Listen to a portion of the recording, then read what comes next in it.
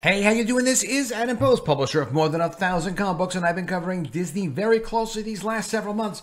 Well, Bob Iger is not Steve Jobs. You wouldn't think that I would need to tell you that. I'm sure you already know that. But recently, Bob Iger was interviewed by Time magazine as one of the most 100 influential people. And he actually made reference to himself about being in a similar situation to Steve Jobs. Technically, it's true. Steve Jobs did leave Apple and then came back. Bob Iger did leave Disney as CEO and then came back. But to say there's any kind of similarity is absolutely ridiculous. This is coming from Business Insider. Disney CEO Bob Iger says his return to the company was inspired by Steve Jobs' Apple homecoming, and comebacks need unbelievable enthusiasm. Let's get into this article to try to understand what Bob Iger might be thinking he is and what he's capable of doing. Before we do, please be sure you are subscribed to the channel. Click the bell for notifications. Give me a thumbs up. I really do appreciate you guys. Bob Iger returned to the helm of Disney last November, less than a year after he retired. He told Time magazine he's looking to Steve Jobs' Apple homecoming for inspiration. Iger said such comebacks need incredible resolve, incredible zeal, and incredible energy. Iger became the company's CEO from 2005 to 2020 when he handed over the reins to Bob Chapek. Bob Chapek was his hand-picked successor. That was Bob Iger's responsibility. Bob Chapek really was a terrible choice for a lot of reasons. For one reason or another, Bob Chapek was never prepared to deal with the public or to deal with investors or to deal with his employees on any level in any possible way. Every time Bob Chapek did or said something, it was always taken the wrong way. For example, when Bob Chapek said, well, after a long day, if you're going to watch Disney Plus, you might want to, if you're an adult, not watch animation. The way he said it came out as if he was saying adults don't want to watch animation. It's not what he meant. He meant they might want something that's more mature themed than typical Disney animated film. It's a reasonable statement. It's a reasonable idea. Every time he would say something, though, it would come out in the worst possible light. Everything was an uproar with him. The transition set up by Bob Iger with Bob Chapek was an unstable transition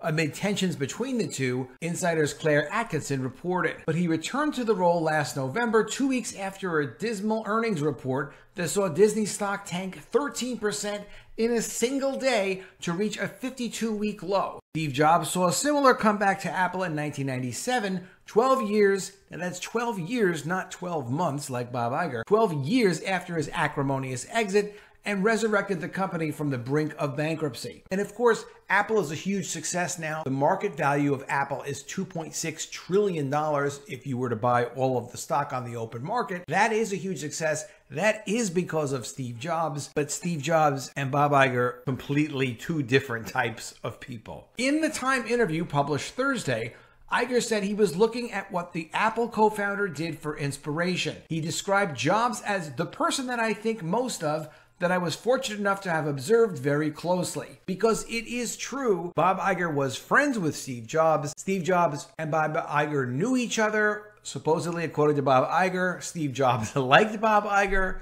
but that doesn't put the two of them anywhere near in the same league in terms of their skills. During his period away from Apple, Jobs acquired Pixar, which went on to produce Toy Story, the first feature-length computer-animated film in 1995. The film generated huge profits for Jobs thanks to a distribution deal with Disney. Iger joined Disney's senior management team a year later, per CNBC. And as CEO, Bob Iger purchased Pixar from Jobs in 2006. And that was a great deal for Disney because Disney had lost distribution of the Pixar movies because Steve Jobs didn't like and didn't trust Michael Eisner, who was having a big dispute with Steve Jobs at Pixar over what the splits should be, what percentages and profit sharing should be between Pixar and Disney. And Steve Jobs had said that's it. He's not going to do a deal with Disney because of Michael Eisner. Bob Iger was very opportunistic and came up with a deal where they could acquire Pixar. The board approved it over at Disney. The board approved it at Pixar. And then Pixar was taken over by Disney, additionally allowing Pixar and Disney to utilize Pixar's management to save Disney's animation unit, which was being run into the ground and not doing well. But when you're brought back and you agree to come back, you have to do so with unbelievable enthusiasm and not an ounce of hesitation, Iger said, and then go at it with incredible resolve, incredible zeal, and incredible energy. Since returning to the helm, Iger has announced 7,000 job cuts, while Business Insider previously reported he'd ousted many of his opponents. Disney stock has been up 15.7% since the end of 2022, but other companies like Warner Brothers Discovery has seen their stock up, say, 50% since the end of 2022. One strange thing about this interview with Time magazine, in addition to Bob Iger comparing himself favorably to Steve Jobs, they asked Bob Iger if he thought he could keep the company's values. And then Bob Iger made a statement about the company's core values at Disney and why he felt it was so important to maintain the company's core values over time.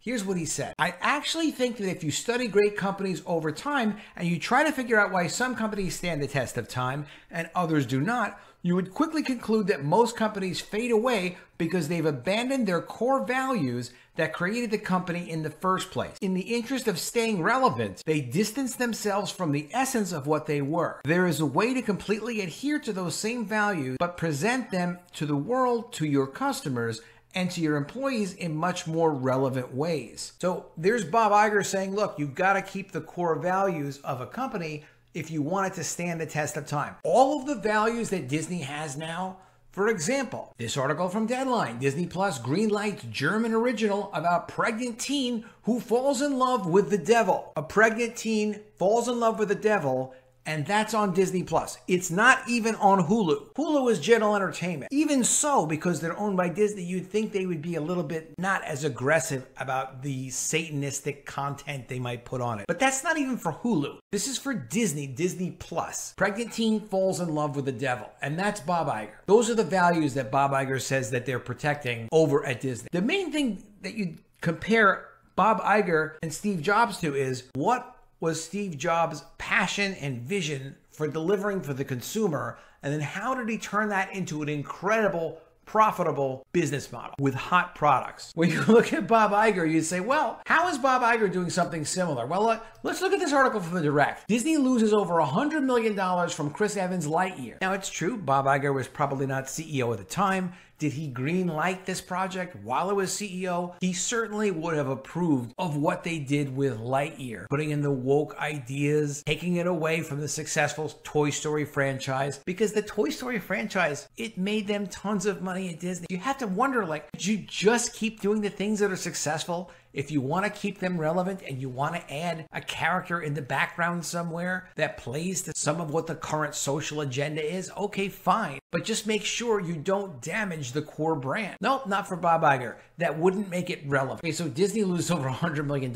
From The Direct, a report from Disney revealed that Chris Evans' animated spin-off Lightyear actually lost the studio a substantial amount of money at the box office. Though Disney hoped to add a new layer to the Toy Story legacy with Evans' take on Buzz Lightyear, the animated feature faced more than its fair share of issues upon its release. Immediately after the theatrical debut, Pixar's 26th movie was the subject of an unfortunate wave of review bombing because people didn't like what they were trying to do. Co-opting franchises to push their agenda. It's the same thing that Bud Light did. Disney has been getting it a lot easier than the Bud Light people. And I have a feeling the Bud Light trend of consumers just saying, listen, it's enough. We're fed up already. We're going to refuse this. We're going to tell other people not to buy this stuff. It's interesting that they've really burned all their bridges. This is the direction that Disney has been going in, but hasn't yet paid the price for. Losing over $100 million on Buzz Lightyear is nothing. They could be losing everything with the direction they've been going in, and Bud Light seems to be just the beginning of it. Most of the reviews were complaining about a gay kiss that even got the movie banned in some countries. While Disney didn't have a waiver, including this moment, with Evans even calling those review bombers idiots, it didn't save Lightyear from coming up short of expectation. It's all about normalizing agenda. None of this stuff is organic. If it was organic, you really wouldn't notice. People wouldn't comment. Deadline revealed that Disney lost an estimated $106 million after the release of Chris Evans' Lightyear, with the film's total expenses adding up to $373 million and only earning $267 million in box office revenue. The new Pixar movie only earned $118 million domestically and $108 million internationally, which included a ban in China, a ban that Disney has seen for several other movies in the last few years. Now that Bob Iger is back at Disney, he's able to get China to take a lot of their movies. Within like a week of him being back, they were already announcing they were going to take Wakanda Forever and distribute that for him, which was very nice for Bob Iger. He has very close ties with with a communist government over in China. Will Lightyear's losses set Disney back? Disney certainly had its fair share of disappointments outside of Lightyear, even taking into account that the MCU had a few fairly successful movies, and with the company as a whole looking to make sure it puts out the best product possible, because now supposedly, according to Bob Iger, they're going to be focusing on quality instead of quantity. But what's interesting is you don't see Bob Iger, and Steve Jobs would have done this. Steve Jobs will openly criticize products that are no good if they're his product. He will say if something is not good and say, hey, this isn't good, we're not going to work on it. When he came back to Apple, one of the things he did was streamline which projects they were going to work on and which projects they were not going to work on. They weren't trying to be all things to all people. He got a tight control of what it was they were producing. And as Jobs would say, they were trying to make everything insanely great. And then they came up with products that people could get really excited about, that played into the Apple culture, and were also incredibly innovative. I don't see Bob Iger doing anything near that universe of anything. You've not seen Bob Iger come out and say anything other than, oh, we need to reduce our quantity and improve our quality. But he's not being specific about it.